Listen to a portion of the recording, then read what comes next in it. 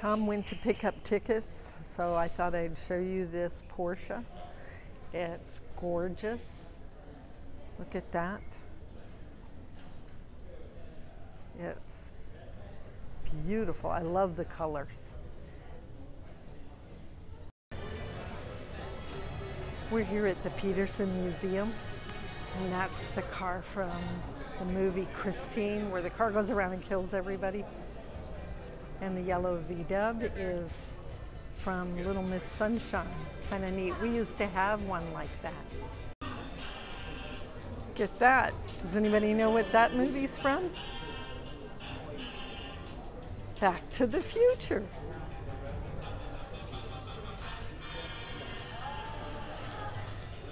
Pretty cool, pretty cool. Check it out.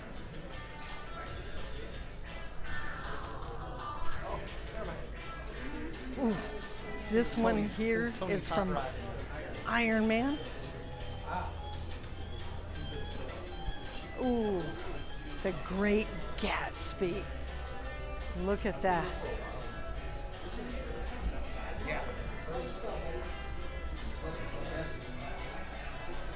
Ooh, that's Batman's backup motorcycle. And there's Batman's car. Check it out. Batman and Robin's bike.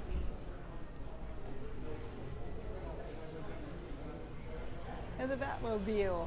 Woohoo! Okay, so you're telling me that this was a Plymouth. That was a 54 Plymouth Explorer, but then you've heard of the Carmen Ghia factory. They like transformed the Volkswagen Beetle into a Carmen Ghia. They take the chassis and they rebody them. This is a 54 Plymouth, and the Ghia factory redid the body. Wow, and what about this one here? This is by Bertone. That's another custom body manufacturing company. This is a 53 Dodge, remade by Bertone. Wow, that's beautiful. Of course, it's my favorite color, too. Oh, and look at that. Oh, that's beautiful inside, too. What's this one? It's a concept car. Concept car, okay. 1955 Mercury. Ooh, Merc. That's pretty. So all three of these cars were concept cars for... No, this gold one was a concept car that was shown at auto shows like they did. Those other two were purposely made by the Bertone factory, the blue one, and the green one was made by Ghia. Wow. So basically just rebodied American chassis. Cool. Okay. This is a 59 Chevy Corvette, rebodied by the Scaglietti factory. Scaglietti factory. But it doesn't look like a Corvette anymore unless you look at the interior. Okay, I'm going to take a peek at the interior. Kind of see down in there. Wow, look at that. Sleek, sexy. Makes you want to go cruising. This is my favorite car, a Jaguar. Look at that. It's an SS90. Beautiful. Check that out. Back in the 60s, Ford tried to buy Ferrari, and Ferrari said no way. I think that's the way it goes. But anyway, Ferrari was winning all the big races. Ford built this GT40 with just enough street cars to make it a legal car, and then they built some racing versions and went and spanked Ferrari in all the big races using this, so Ferrari no longer was the king. The yellow one is a current version of it, probably a 2016 or 2018. I'll look. Wow. Yeah, the yellow one is the new current version of the Ford GT. It's no longer GT40. The 40 indicated the roof height, and it was a low car, but the yellow one's probably a GT60 or 70 if you wanted to use the same higher standard. Rooftop. But they're both beautiful cars. Yes. BSA or a Triumph engine, these are all customized, right?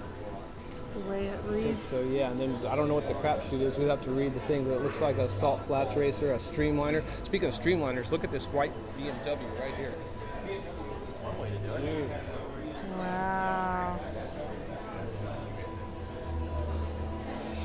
White Phantom. A white Phantom? Yes. Oh, this looks like something that was on my bicycle when I was a kid. Look at that seat. You stole that from my Schwinn Stingray. Yeah. How funny. Well, I wouldn't want to sit on that seat in a nice bumpy road. That would hurt. The 57 Triumph engine Triumph engine. called the Needle by Chabot Engineering, another custom. Wow. There's another Triumph over there, another custom on a cafe racer frame.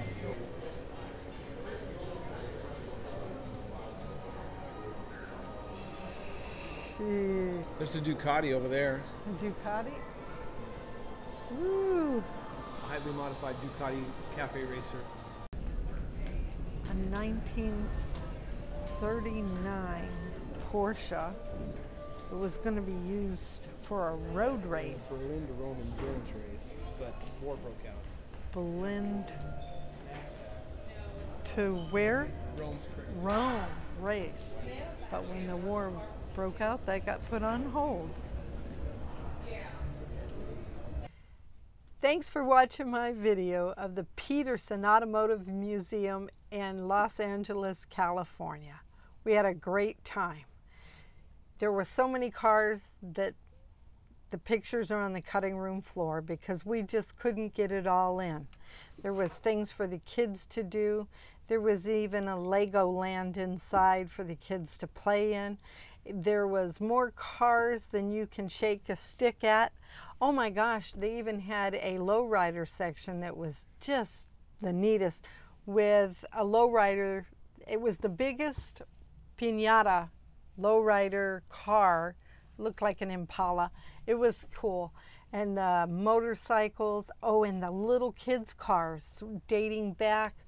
I want to say, I think what they had there was a Porsche 911 kids' car that looked like mom and dad's real car, but just scaled down for a kid. It was awesome. And then they had one of the first cars that Disney used when they had their amusement park ride that looked like cars. And they had movie stars, or movie cars that were in movies, like Christine, the killer car. That was kind of cool to see that. And then we got to see the Porsches, which are some of my favorite because we've had a couple. And the other thing that I really like is my favorite car, which I probably will never get, is a Jaguar. It was neat to see some of those. But if you've ever got a chance to go, you should go to that museum. Guys will love it, girls will love it.